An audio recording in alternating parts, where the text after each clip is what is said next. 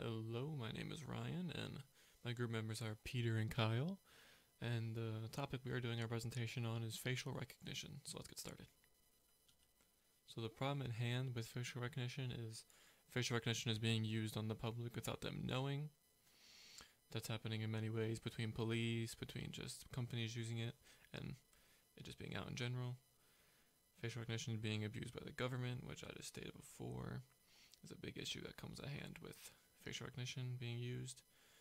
Not knowing when a person is being scanned by this technology. So what happens is this technology will be used on them, and they will have no recollection of it happening. They'll never know it happened. No one's going to tell them it happened. It just happens, and it's very unfortunate that has to play out where they have no clue it's being scanned. So those are some of the major problems that comes with this type of technology being used. So the product that we all came up with, it's actually an app that can be installed right onto your computer or smartphone. And the wonderful thing about it is it can detect any time you are scanned by facial recognition. Amazing, right? And whenever you want, you could just click a button on the app, and boom, the app will tell you how many times you have been scanned throughout your day. So if you want to walk down a certain path to work, say you work in the city, you want to walk to work, and you want to make sure you're not getting scanned the most, you can check your app when you get to work and see how many times your face was scanned. You can change your route depending on it. So it's a very neat little app if you want to see how many times you're being scanned throughout the day, if you want to change your route, if you want to, or just know in general if you're being scanned, to know that your face is being scanned out there, or pictures are being taken of you by God knows who. But just in case you want to actually know, there will be an app just for you to know that you were being scanned. So great app. So one question, the main question, there's actually two parts to this question that can come with this type of technology, is what are all the different ways facial recognition is being used? So in what ways is this type of technology being used on the public? And the second part is, and how can people find out about the use of this technology? So the technology is being used on them in multiple different ways, but how can they actually find out how this technology is being used and when it's being used, and how can they be more informed about this technology and how it works and when it's being used? That is the main question that has two parts to it that can be answered with this presentation. So one way you can answer this question is inform the public about facial recognition. There's this article by Kate Crawford which discusses the issues with facial recognition in public spaces. She is saying that it's not ready to be put into the public spaces because it's not been deployed and it's not being used regularly to the extent that would allow it to be used in public spaces. It is being kept in secret if it's being used, so the public is not aware about it. Even the police force is not using the facial recognition on their body cams because it was actually made illegal because technology was not reliable enough to be used on the public. It was not capable of getting rid of the biases based on skin color, based on other factors. It was not capable of not distinguishing those and reporting as criminal activity when it came to police work. So that was banned. They made it illegal to use facial recognition on the body cams.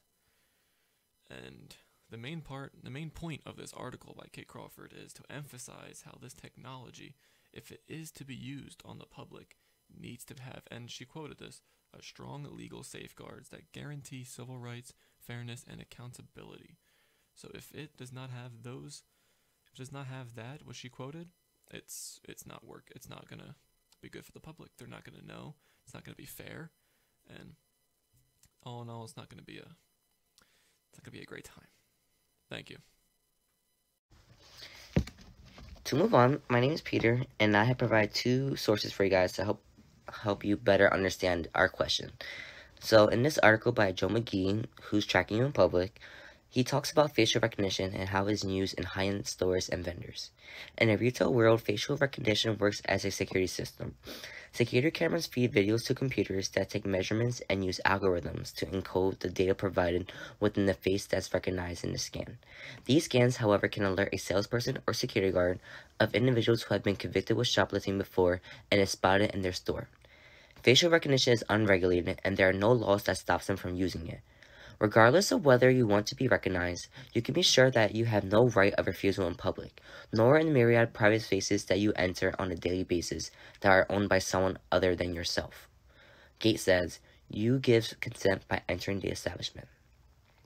However, privacy advocates brought up the idea of policy changes that stakeholders at the NTIA, National Telecommunications and Information Administration, is already advancing in, which is an opt-in before people are entered into facial recognition, meaning they get to give consent whether they are allowed to have their face scanned before entering in.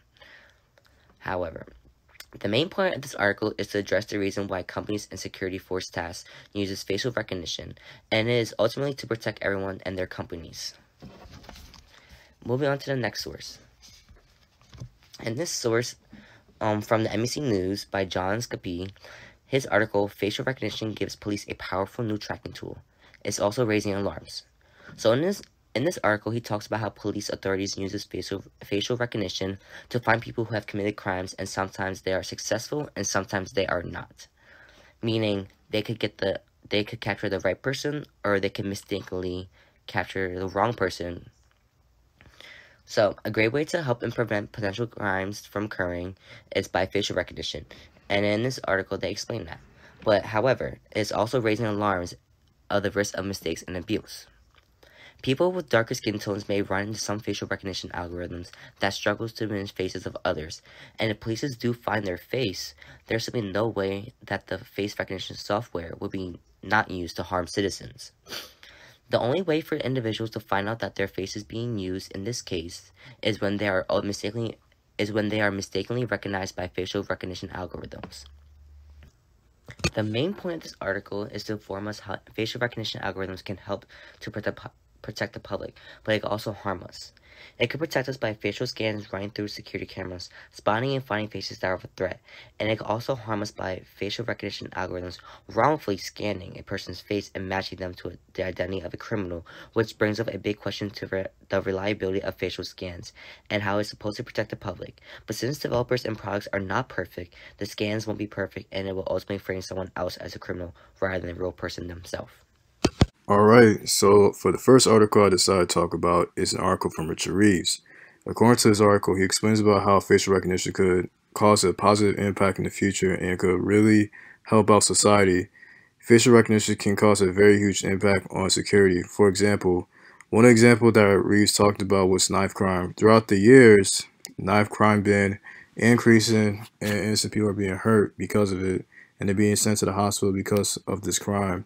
For facial recognition, it could immediately catch the person that has a knife or have a sharp object underneath their clothes, and the police could immediately arrest that person that have the sharp object inside their clothes. According to Reeves, he said that police cannot stop and search an individual that's suspect to be carrying drugs or weapons or both, or they can stop and search a person in a location where they have a object, or they could catch the person that's like doing a serious violent crime. And another thing Reeves talked about was crime investigation. According to Reeves, he said that these systems can memorize the faces of persons or a person's interests, networks of gang members wanted criminals, and those suspects of involvement in serious violent crime. Furthermore, these systems don't need prior personal engagement to recognize an individual and see only data, not gender, age, or race. Facial recognition could also be utilized for airport security. According to Reeves, he said facial recognition technology managed to catch an imposter trying to enter the U.S. at the Washington Dulles airport. The false passport may have been uncaught by the human eye. Due to the accuracy of the facial recognition technology, it managed to help officers catch the imposter and bring him to justice. So basically, Reeves is just saying that, using facial recognition, like, it could definitely help out with airport security and also just make things very easy for the staff. So the second article I decided to talk about was an article from Kate Bagley, and her article is called How Facial Recognition Systems Will Reshape Your Daily Life. So basically, this article was way back in 2017. It's like when the new iPhone came out and you had to use facial recognition in order to open out your phone and etc. And basically, Kate was basically saying how facial recognition systems could stop criminals off the streets and it could basically just make things automatic for people. And people don't really have to manually plug their information in or like, put all their personal information by like using whatever type of technology that's around. All they have to do is just like show their face and boom, it works. They automatically have access. And according to Kate, she said facial recognition technology is coming of age. The new iPhone can be unlocked simply by looking at it, and accessing your smartphone is just one of my many ways that facial recognition will change our daily lives. Soon we'll be using our faces to pay for groceries, catch trains, pass through airports, security, and more.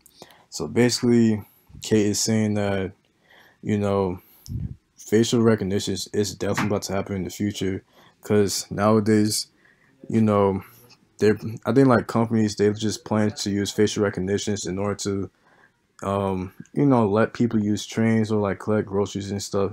It just make things very efficient, very easy for everybody. And another thing that Kate has said was that expert says facial recognition systems can be extremely reliable. Even Apple said that. Apple claims its new iPhone has no trouble telling a real face from a photo and can even recognize individuals if they grow a beard or don eyeglasses. And researchers in the UK and India have developed a system that they say can peer through disguises, disguises, including fake beards and scarves that obscure part of the face. It uses 14 key landmarks around the eyes, nose, and lips. If some features are hidden, it uses others to make the identification. So basically, it doesn't matter if you put yourself in disguise, like it's not going to work at all. So basically, she's just saying how facial recognition is like a definite must that we need to have in the future.